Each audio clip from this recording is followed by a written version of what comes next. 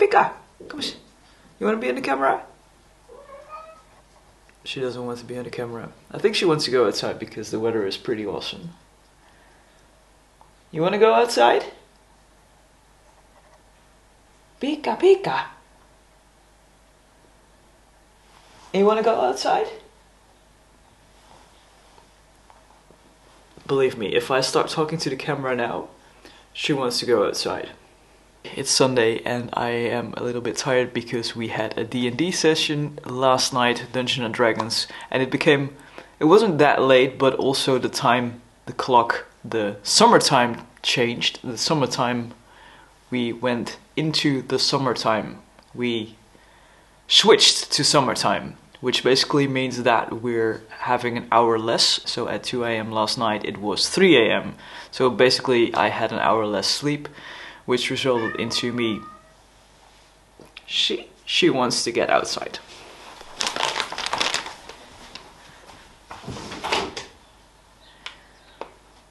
And I'm still a little bit tired.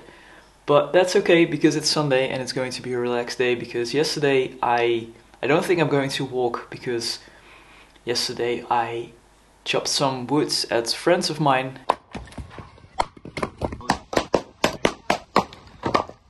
Spent some time in the garden to basically make the garden post-operation proof, so I can sit in my backyard and just enjoy my backyard. And now today I'm just going to fix my television and make sure that I'm able to play on my Nintendo and my PlayStation with one button without having to do all the stuff with cables after the surgery. So I'm basically trying to fix my house and make it post-surgery proof.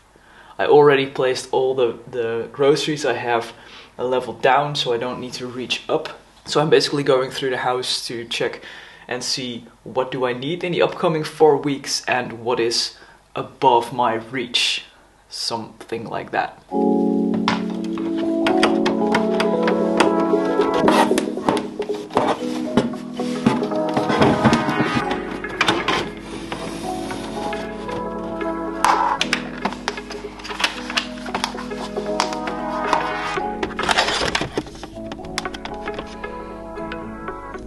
It needs to charge.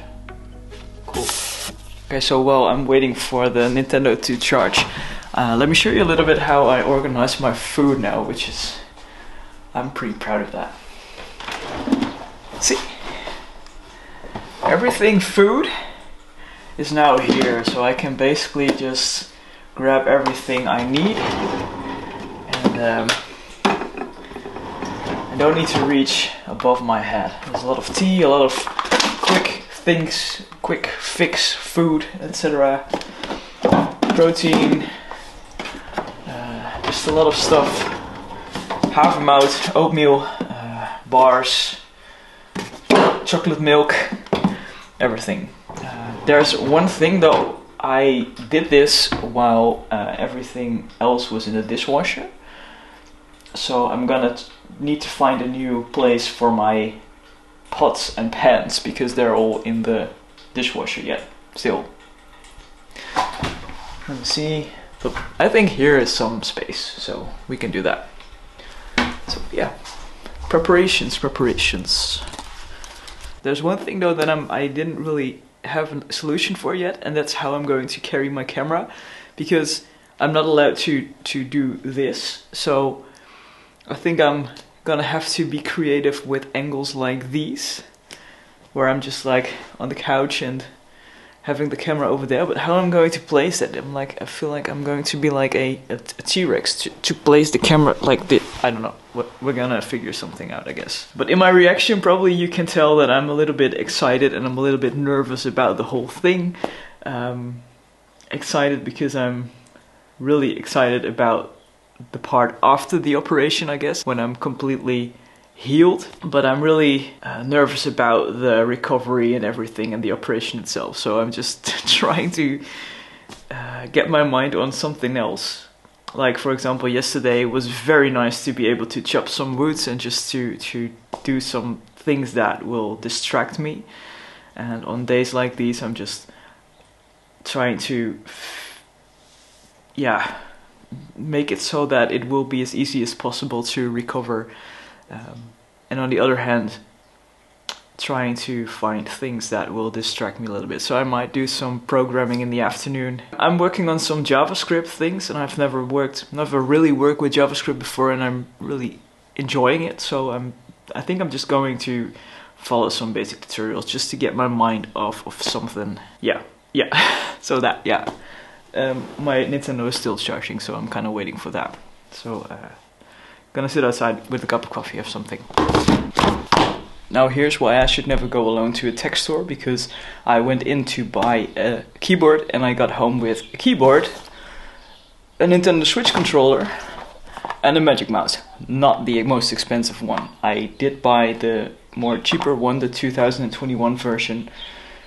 And I think the main difference is that this one is white and the other one was black. So, and I don't really care.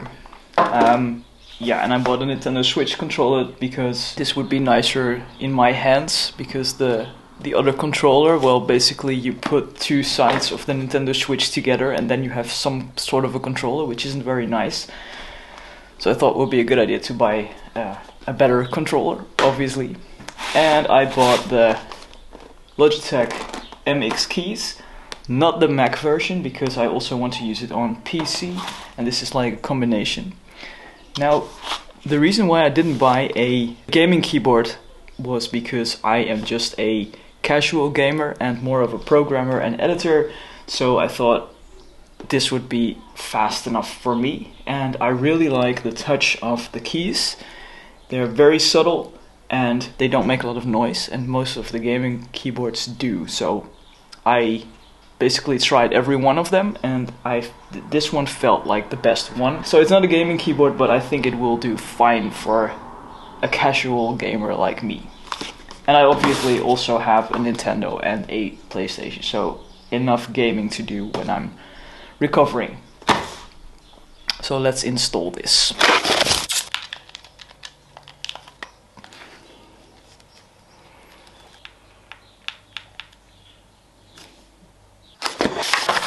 This is actually very clean. It looks like it's aluminum, but it's actually plastic, but it's solid, so it's pretty nice. It's actually pretty easy because I just set up my keyboard for my Mac, and now I'm going to set up my keyboard for my PC. And it's basically just a switch of a button. You can press this button to go to 1, this to 2, and you can even connect another device. Very decent. Right, so let's see if I can connect this as well. Bluetooth device. Add a Bluetooth device. Pair new device. Bluetooth. Yes, the MX keys. Enter this pin on your Mac, so 020341. Enter.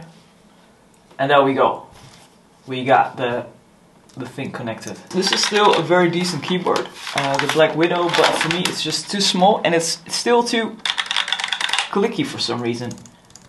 I kind of like the soft touch of this one. Okay, cool. Now we got the Magic Mouse. Oh, yeah, we're back up. I had to change the battery. The downside, I think, of this mouse is that the charger is on the bottom. I don't really know how they even think of this. That this was a good idea to have the charging point there. But it's just a very nice mouse. You can do a lot of mouse things with it. Now it's just you can scroll, and I really like that. As me being left-handed, this is just a mouse which is very decent. So here we have the new setup, and I believe I can remove this little box right now.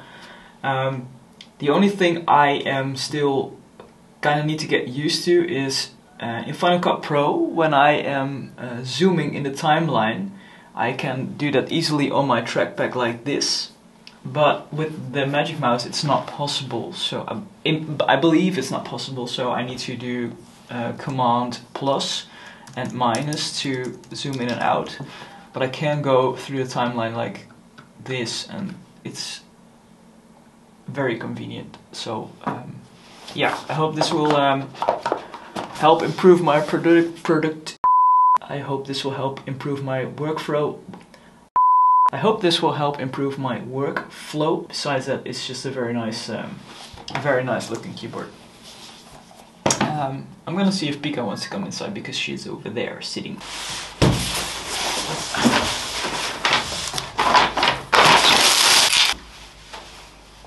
So basically someone advised me to get this to, I don't know, if I'm uncomfortable, just can sit like this, or I don't know if it will help me in some way, but I ordered it so it might come in handy.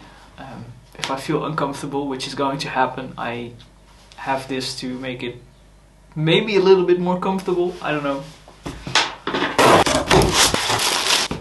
Alright, so I don't know if this is going to help, but I normally sleep on my stomach and on my chest, and that's not possible for the upcoming 2 weeks, I guess. I don't know.